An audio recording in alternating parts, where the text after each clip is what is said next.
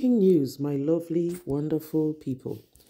DSS arrests Miyetti Allah's president over establishment of nomadic vigilante group. Yes, it's happening. I know you're wondering, Madam, it don't reach so. Yes, it don't reach so.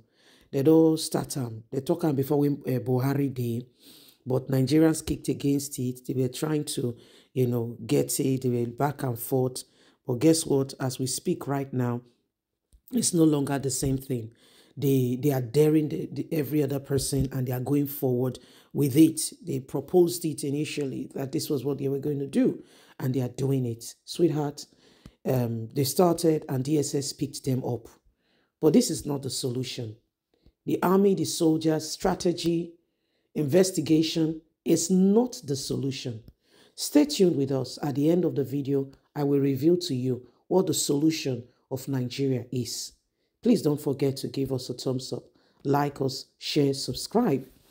DSS arrests Miyetti Allah's president over establishment of nomadic vigilante group. The Department of State Security Services has apprehended the president of the Miyetti Allah Kota Horde, Bello Badajo, after the group established an unregistered vigilante group in Nasarawa State. His arrest took place on Tuesday, January the 23rd at the Miyetti Allah head office in Nasarawa State with a joint team of DSS operatives and the Nigerian army making the move in the late hours of the afternoon. The reliable DSS source has said the arrest was prompted by concerns that the recently formed nomadic vigilante group could potentially incite violence nationwide. Speaking further, the source stated that the vigilante group in question has not undergone any formal registration process with the DSS police or any security agencies in the country. Our DSS operatives, in collaboration with soldiers from the Nigerian army, conducted a raid at the Miyetti Allah head office in Nasarawa this afternoon, leading to the arrest of the national president, Bello.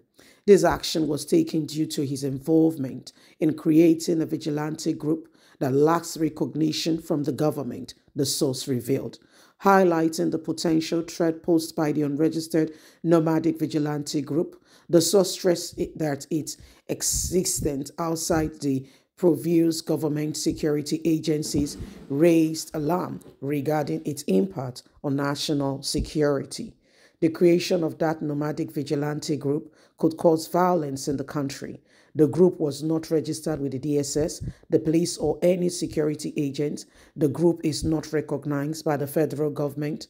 The source has cautioned. We must caution and take this very seriously before it spirals out of hand. This is not the way to go. If there is going to be a vigilante group, there are procedures and way to go about it. What this group has done is unprecedented, and we cannot believe that they are taking laws into their hands. We have to intervene immediately to prevent this from escalating and bringing uprising in the nation. Sweetheart, this is what is happening right about now. So, like I was earlier reiterating, at Buhari's administration, they had a plan. They voiced it. They made known mention of it, but it did not really come to fruition. Buhari, 8 years has come and gone. Insecurity has worsened. And guess what? They've taken it further. And now they are bold enough to establish the vigilante group. Now there are implications. If there are no guidelines, if they are not subjected to anyone or anybody, this could lead to an uprising, as it could lead to punishment of those, in quote and unquote, you view as your enemy. Don't forget that Nigeria, religious bigotry is another area. Right now, as we speak, in Plateau State, it is not easy as we speak around about now. In Plateau State, residential homes, churches has been burnt. That's in Plateau State. So to have a particular set who are, of a particular religion and there is no clear-cut definition of what this group stands for. It may start, I said may, and I say that word cautiously, with good intention. Oh, let's fight and protect our place, if that is the intention. But guess what? It could escalate. What do I mean by that? Before you know it, people might be victimized and it might go out of hand, out of context. At the end of the day, it does more harm than good. So the DSS and the police have gone and have arrested the very president of the Miyetti Allah, who is championing this cause. Whatever is happening in Nigeria today, that people come to us, give wonderful speeches, explain what they will do if given the opportunity to serve. Now you give them the opportunity to serve, or by hook or by crook, they get there using the judiciary or whatever system to get into that position. And by the time they get there, you are wondering if it is the same people. It is because this thing is not ordinary. Listen to me. I tell you, I was told you I was going to reveal to you the problem of Nigeria. It's not ordinary. There is more to it than beneath the eyes. It's not just what you see. There are things that needs to be dismantled. There are realities we need to come into.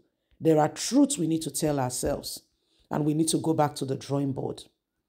First of all Nigerian religious leaders need to, first of all, look at this carefully and begin to apply, divine in quote, meaning not just physically, driven, divine motivation, positioning in order to know what to do and how to approach.